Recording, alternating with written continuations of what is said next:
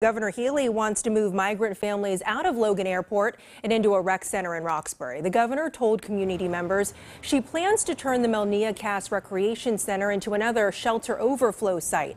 State officials hope it will open in the next week or so and house up to 400 people. The state shelter system is overwhelmed, and lately more migrant families landing in Massachusetts have been staying overnight at the airport. Now, we know about 2,000 people are still on the wait list for safe housing. Nearly half of the families in the shelter system are migrants, refugees, or asylum seekers.